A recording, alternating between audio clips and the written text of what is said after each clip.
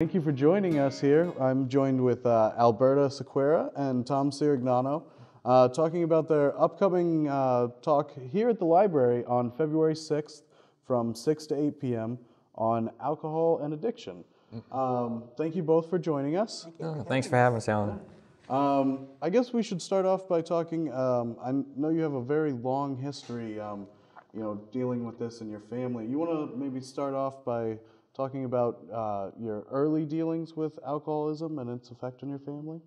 Well, it took a long time for me even to write about it and talk about in public about our life, because back in the 70s, let's face it, what you did is you hid it. It was bad enough if you were divorced, but to tell people that you had an alcoholic problem, you really hid it. I was really a young girl. I was 18 when I met my husband, Richie, and there really weren't that much of signs of his drinking. I did say to my girlfriend once, because when I would meet him around the corner, you know how guys were back in those days, they had their cars and they shined them up, and he'd be hanging out with his buddies, and they were always drinking, and I didn't hang out with people that drank. And I said to my girlfriend, I'm a little worried about, he's always drinking. And she said, oh, Alberta, that's a macho thing that men do. So he never drank when we dated. He never drank when we went to family gatherings. So I thought, well, maybe she's right. You know, he's just having fun with the guys. But then we got married. We had Debbie and Laurie. They were 4 years apart. And it took maybe about 3 years. And he had a job at the next door to the Elbow Room in Somerset. Well, that was a perfect thing for an alcoholic. And it was like I could turn a recorder on saying, geez, we had a tough day today. Oh, yeah. And, we're going to just go and have a few drinks and talk about business. So to make it short, it continued for, I would call my fault with enabling. I don't want people to think that if you're an enabler, you cause the person to drink, but to me, you cause them to go deeper into their drinking. And it led to where even Laurie, when she was 2 and Debbie was 4, they listened to us fighting. In my book, Someone Stopped the Merry-Go-Round, what I did is open up with the reality and the truth about why you really injure your children, not meaning to, keeping them in that environment. And then after Richie died, he died to me young at 45 from his drinking, and I didn't realize that I was on the same path. Yeah, and that was the basis of your first memoir. Yeah. And then you go on to discuss, your daughter's battle with the same disease, in the second memoir. And, to see it go through your family like that must have been very tough. I mean, we can't even imagine. It's awful how we become in denial, the same as an alcoholic. Yeah. Alberta, do you think that the drinking was going on during those first 3 years, but you just didn't notice it, or did he hide it from you? Well, it's funny, Tom, because he didn't actually drink at home. And like I said, he didn't drink with family, so I couldn't understand why it was just, I didn't understand alcoholism. I came from a very close-knit family. Nobody worried about drinking. I'm not saying no one drank at our home. My father was in the service, and he had a lot of couples up that were in the army with him, and they drank, but I never saw anybody get drunk. So I didn't know what was happening, the confusion and the fear and the abuse, because I let it go on too long. Not that I'm using I don't want to sound like an enabler. I mean, Richie got abusive because of the drinking, but there's a certain responsibility I think the non-drinker has to take. I never should have let 14 years of my daughters going through this. And like I said, you just make it worse for the alcoholic, because they don't have to be responsible for their actions, because you're covering up for them. And in your latest book, What Is and Isn't Working for the Alcoholic and Addict, I know that you have brought in several people that have also battled alcoholism and addiction and told their stories, and let them try and say what did and didn't work for them. But certainly because you've already done the 2 memoirs, you leave out a lot of your own story. I know you put in the preface a little bit, but it's also nice to see it from the addict's point of view. Well, the reason I came to that is it was just one day early in the beginning of last year, I was sitting there, and of course, being a parent, you go through the pain, and I went through all the questions, what if, why didn't I, what I could have done. And then I started thinking, why is it? Because when I give talks at different halfway homes and whatnot, and you see some of them that are recovering, I say, why is it that some addicts and alcoholics can get over this addiction that they have, and others, like Laurie and Richie, die from it? Yeah. So I says, I want to go to the right source, which is the Alcoholic. That was amazing. I've never seen that before in a book, that it was strictly written by people who have had substance abuse problems. And they've all pretty much recovered. The ones that are in the book are in recovery. And they all had, you know, a different take on how their recovery, you know, went and what really worked for them. Right. Some of them it was, you know, meetings and AA, and some of them that was, you know, didn't help them at all. And it was, they didn't truly feel like they were better until they didn't need the meetings and stuff like that. Well, I'll tell you the reason why I ended up with 34 people that replied back that they wanted to tell their story, and I had to turn a lot away too. How many people hung up on you like I did? But the reason that the reason I actually wanted a lot, because I wrote my 2 books, and I don't consider them memoirs, the other books, I consider them lessons, because I swallowed my pride, and I talked about what actually happened behind closed doors in an alcoholic family. But Laurie, when she was at Butler Hospital, she said to my husband Al and I at the time, she says, you know, Ma, I just listened to a man in his 70s talk for over an hour, and I could just not relate to him. So when I was writing this book, I thought, I need a lot of contributors, because everybody handles something differently. And if a person can pick up what is and what isn't working for the alcoholic, they have 34 people to relate to. Someone might say, that's me. And the nice thing about it is you have a contact information in the book for, like, there's a couple of people in there that I read about that I just have to message them and tell them how much their story meant to me. Yes. And some of them are darn good writers too. But I want people to know too, Tom is one of the contributors to the book. I'm very happy having Reluctantly, I was. Tell them about why. Oh God, when she called me and says, I'm writing a new book and I want you to contribute to it. And I was flattered. And then she says, yeah, the title is what's worked, what's not, what is and what isn't working for the alcoholic and addict. I took offense, of course, because in my mind, I've never had a drinking problem or a substance abuse problem. So I pretty much, like I said, almost hung up on her, and I was pretty much insulted. But she was nice, and she just says, well, I just thought you might want to write about some of the experiences. And after that phone call, I thought about it for days. It bugged me that somebody would call me and say something like that. And then I realized that, you know something, Alberta read my memoir. She knows about my past.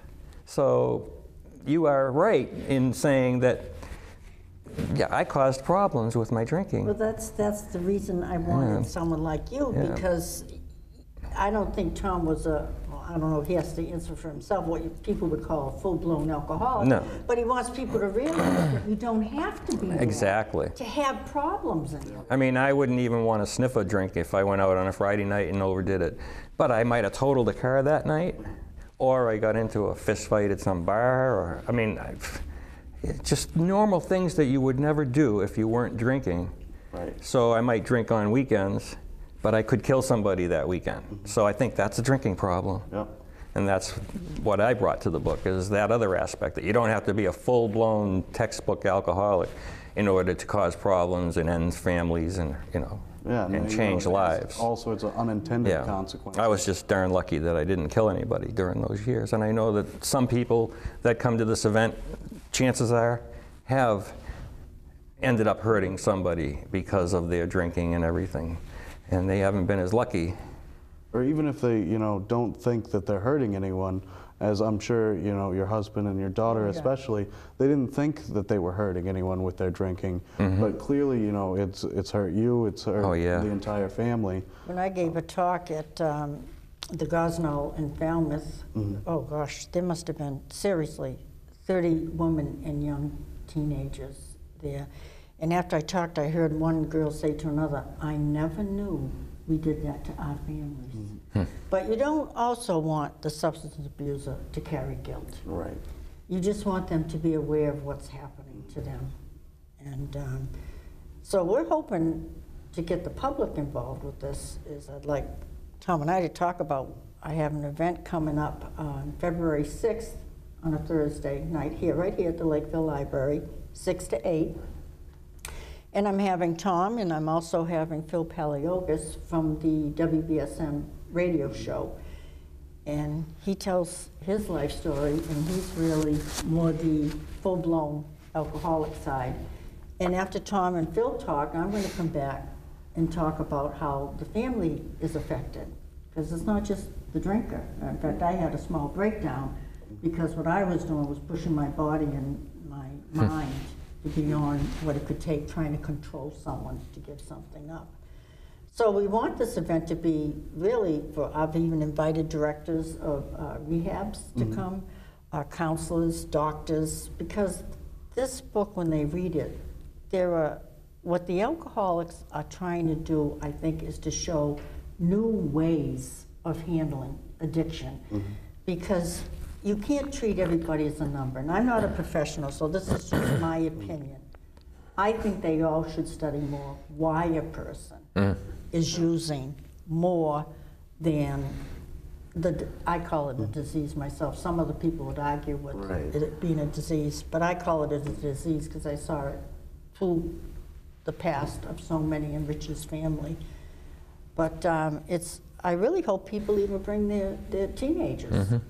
That would be important, yeah. Yes, because reading this book, we have one contributor that started drinking at 5, one at 7. Unbelievable. So it shows, and a lot of it, I don't want parents to feel guilty, but a lot of it, you're going to see that what children go through young is how they're molded. You live what you learn. You learn what you live. I mean, basically is what it is. And say, I don't want you drinking with these kids. You're following the wrong crowd. Meanwhile, on the weekend, they have friends over, and they're all falling all over the place. You have to be a model for your children when it comes to drinking. And I got to say, that was one of the most compelling stories I found in there.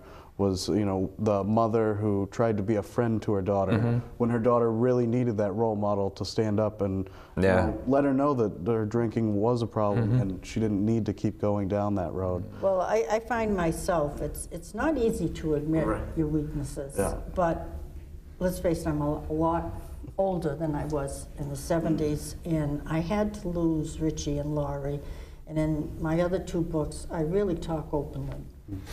I feel the mistakes that I made. Not that I will ever carry guilt that I made them, but I... Because you know that's not true, even from reading these other people's stories. This is the similarities. This is what I have to bring up. I didn't mean to break your train of thought there, but there are so many similarities. There were 3 or 4 that jump out at you when you read this book that are common to each person. Like, I'm not going to give away, you know, you're going to talk about it when you have the event, but one of them that they just don't feel like they're hurting their own body. When it doesn't even never occurred to me that, you know, that you were hurting yourself by overdoing. Laurie, I can't say what somebody feels inside. I'm only talking from what I saw and experienced. I don't really believe that alcoholic and drug users want to stay in this condition. But it gets to a point where, because Laurie said to me once, you may think this is crazy, Ma, but the best time of my life is when I was drinking. And I said, you know, Laurie, I believe you that that's how you felt. But look what it's done to you. And that's what happens with these young kids in school. Either they've lost their security in themselves, the confidence. They want to follow the crowd, which they think is pretty hip, which meanwhile they're not.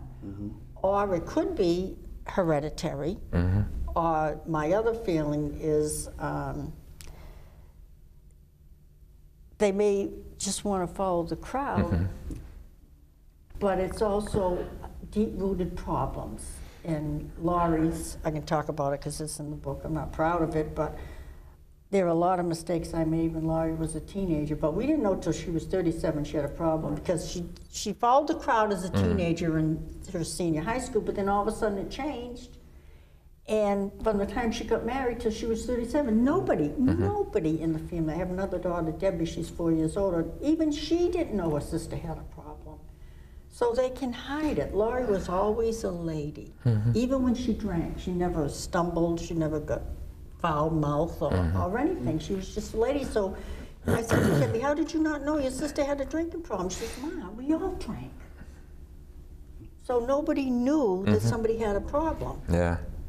So, but I think this is such a worldwide problem. It's a scary, the numbers, when you see millions of people that are closet drinkers. It was on the news last night. I don't know if you noticed. No, I didn't see that. It was talking about millions. Oh, yeah. For some reason, I think substance abusers are ashamed. But I think they should hold their heads up high. Seriously, because it's a disease they have, or it's an action that they're doing. But whatever, that's what I'm talking about with doctors. Find out, why is this person needing this drink or this drug?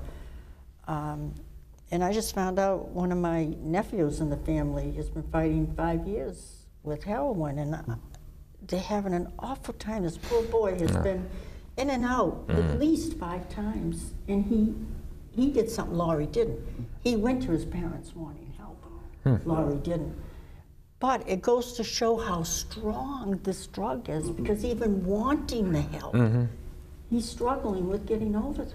That's amazing that he sought help from heroin from his own parents, because having experienced with some heroin addicts in the past, they'll steal from their parents. Oh, Laurie stole from me too. She I mean, talked about it, yeah. They'll do all kinds of things, but never go to have help from their parents. I never heard of that before. No, Laurie joked with me when she was alive, and she said, Ma, why do you think I always wanted to go grocery shopping for you when I got my license? Oh my goodness. And I'm such a trusting person. That's what parents do. When she put the change on the table, I didn't go, No. let's build it now. You figure you can trust your own kids. She said, Ma, You know, you have to. From you. And her girlfriend, I shouldn't give her name, but her girlfriend that she was close to, she was like a daughter to me, she jokes that they did the same thing. They used to laugh and say, we used to say we went here, we went there, and now she is in about the 5th time to her alcoholic rehab. I said, you girls just handled it wrong. You look for fun in the wrong places, the wrong way. And hopefully that's something we can expound on and actually teach to the people that are able to make it out to your talk here on February 6th from 6 to 8 here at the Lakeville Library. Well, I really hope everybody, no matter if you're the drinker, if you think you have a problem, or if you're a family member and you're going insane like I did on how to help them, please come to this event. We have Phil and we have Tom talking. We're going to have all sides for you to look at. And if they want to find details about it, they can look at your website or my website. We have it posted on both of them. What's your website? Mine is just my name, which isn't easy, www.albertasequiera.com. And it's also on mine at theconstantoutsider.com. So. And you can definitely pick up a copy of What Is and Isn't Working for the Alcoholic and Addict. They have copies here, and I'm sure you'll have copies available at the talk as well. Yes. And you can also, Tom's pieces in here as well, but you can also read a more in-depth story, The Constant Outsider, his memoir, or Alberta, you also have 2 memoirs discussing your personal issue. I'll have those books available here too. And all my books, and I think Tom's too, they're all in Kindle. So if somebody doesn't want the paperback, they can get it in Kindle. Yeah. Well, you hear that, folks? You can pick it up right now and have it read before you get here. So thank you all very much for tuning in, and we look forward to seeing you here February 6th. Thank you, Al. Thank you.